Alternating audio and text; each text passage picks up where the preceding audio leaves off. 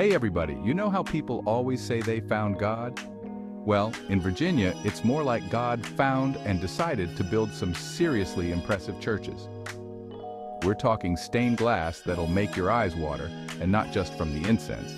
And architecture so nice, even atheists will be saying amen. So buckle up those Bible belts, because we're about to take a trip through the top 5 historic churches in Virginia that you absolutely gotta see. First up, we're headed to Williamsburg, where the ghosts of presidents past roam the halls of Bruton Parish Church. This isn't just any old church.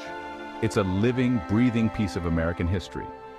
Built in 1715, this beauty has seen it all, from fiery sermons to royal rumps in its pews. The architecture alone is a testament to the craftsmanship of the 18th century. George Washington, Thomas Jefferson, Patrick Henry. The whole gang used to hang out here. These aren't just names in a history book. They were real people who sat in these very pews. They even had their own special pews, marked with nameplates, a silent reminder of the great minds that once occupied them. And get this, the church is still active today. Every Sunday the congregation gathers, just as they have for over 3 centuries. Imagine sitting in the same place where the seeds of American independence were sown. It's a humbling experience. After you soak in all that history, take a stroll around the grounds. The churchyard is a peaceful place, perfect for reflection. The cemetery alone is like a who's who of colonial Virginia. Many notable figures are buried here, their gravestones telling the stories of lives lived long ago. So, whether you're a history buff, a spiritual seeker, or just someone looking for a unique experience, Bruton Parish Church has something to offer. Next stop, Richmond, a city brimming with history, culture, and a vibrant community spirit. Home of the famous St. John's Church, a cornerstone of American history. This is the very place where Patrick Henry delivered his electrifying "Give me liberty or give me death" speech. They even have a plaque marking the exact spot where he stood, a silent witness to a moment that changed the course of history. St. John's Church isn't just about one speech, though. It's a treasure trove of American heritage. Step inside and you'll find that the church is practically oozing history from every corner. Guided tours and interactive exhibits make the experience even more engaging. As the sun sets over Richmond, you can't help but feel a deep sense of connection to the past. All right, let's head on over to Alexandria, shall we? Specifically to Christ Church, a true architectural gem. Seriously, this place is fancy. We're talking soaring ceilings, gleaming mahogany, and enough stained glass to make a kaleidoscope jealous. George Washington himself was a member here. In fact, they still have his pew roped off. Apparently, even in death, you can't escape the velvet ropes of celebrity. But hey, at least you can sit in the pew behind him. Just imagine, you could be sitting right where George Washington once dozed off during a particularly long sermon. Don't worry, I won't tell. And if you visit at sunset, the church looks even more magical. The light streaming through the stained glass is simply breathtaking. Plus, there are plenty of historical artifacts to check out. So, take your time and soak in the history.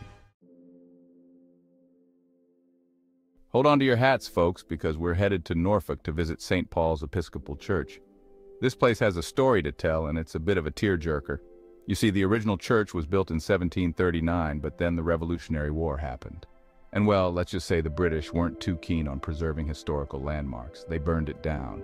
But here's the thing about Virginians. We're a resilient bunch. They rebuilt St. Paul's, and it's more beautiful than ever. Plus, they kept one of the cannonballs lodged in the wall as a reminder of that time the British tried to rain on their parade. Talk about holding a grudge. Today, St. Paul's stands not just as a place of worship, but as a symbol of resilience and history. Visitors from all over come to see this remarkable church. Whether you're a history buff or just looking for a beautiful place to reflect, St. Paul's Episcopal Church in Norfolk is a must-visit.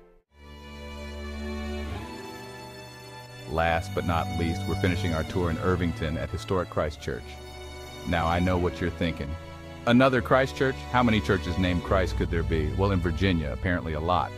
But trust me, this one's worth a visit. Built in 1735, it's one of the most well-preserved colonial churches in the country.